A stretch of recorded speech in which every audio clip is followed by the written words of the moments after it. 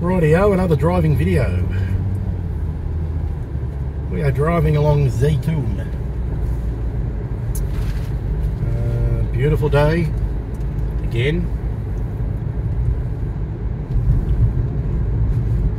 We've got buildings on the right, farmland on the left, and a crane dead ahead. I don't know what they're doing here. It's the only crane in the vicinity of the area. There's a red light. Brenda's waving her hands at me.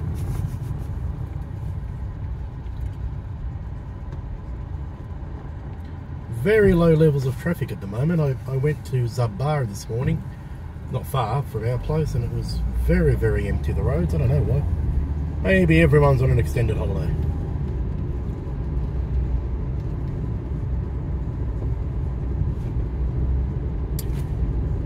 If you're coming to Malta today, tomorrow, this week, the 10-day forecast says 31, 32, 30 every day, and then late next week there is a couple of days of 29. Not late next week, it's like the Sunday, I think, the 9th and 10th day of the forecast. So certainly going to be a beautiful time. It's really hot, eh? I'm feeling the heat at the moment more than I was when it was 35 degrees. I don't know whether I'm just getting older or getting fatter, or maybe it's the humidity, I don't know. But maybe it's all the beer.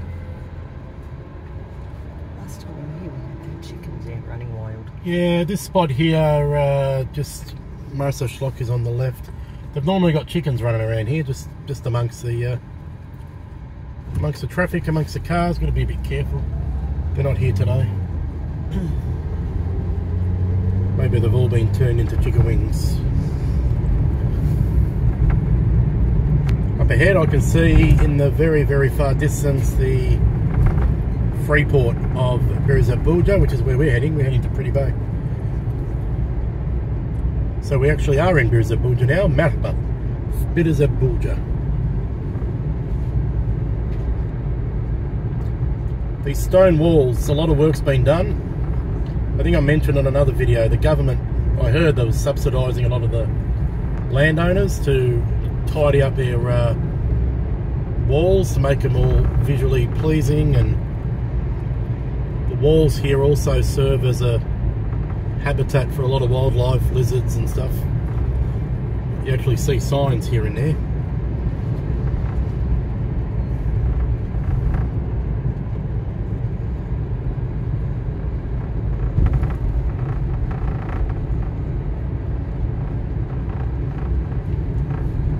See plenty of trees around.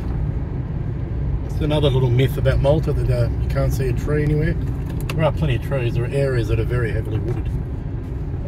Some that are not so many. Certainly around here, around the south, there's plenty of trees. This is Birzebbugia Dalam bus stop. I'm sure many of our followers are going to be writing and telling me that they come from this area.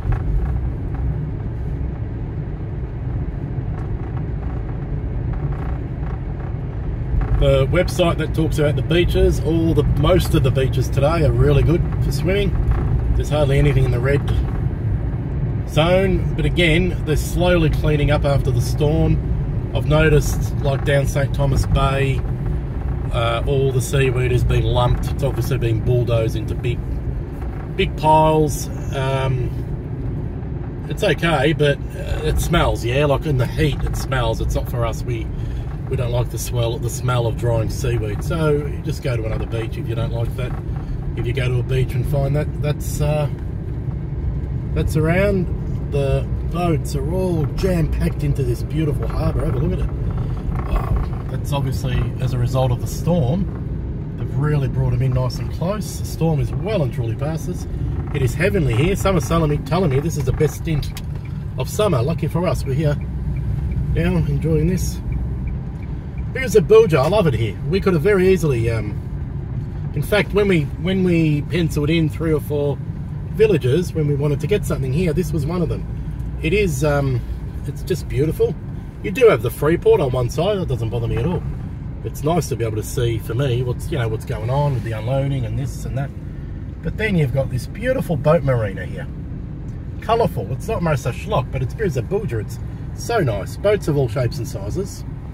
Lovely locals here. You walk in front of the, what's it called, that Waterview restaurant, whatever it is. There's always someone that starts talking to you, or you run into a familiar face, or someone hears you talk and stops and says, oh, are you an Australian or an Englishman, or where do you come from? And anyway, everyone knows somebody in Australia, either in Melbourne or Sydney. They're very talkative. I love it. I love these little villages.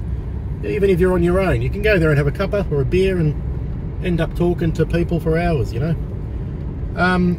Freeport's up there. So you got the boat marina on one side, you've got the Freeport down the end, and in the middle, the beautiful sandy beach, which I've shown you many, many times. And then there's these various little viewing areas and old fortifications still here. What's this one? Redoubt Bar, Shortley's Bar up here. I don't know what they are. Never been there. And here we are sort of going to enter the swimming area proper. Just keep an eye on that time counter, Boo. 6:10. What is it, 6? Yep. Okay, just pause it for a minute. And then here we've entered the beach proper, yeah? Get a park wherever you can. Beach on the left, plenty of parking. If you don't find here, just go along the street, just past the main beach. We always find a car park. It doesn't seem overly busy with people, but it seems very busy with cars, but obviously it's a working day today. What a beautiful little village. You've got every cafe, bar, takeaway shop you can think of. Of course, you've got a Maxim's or a Maxim's or one of those. Everywhere you go, there's just past one. Starbucks, and so on and so forth. So, just, how's the time on that? No problem? Yeah. Alright, well, we're going to wind it up, guys, here. Beaches on the left. I hope you've enjoyed this drive-through, and we're at Birzebbugia. Talk to you later.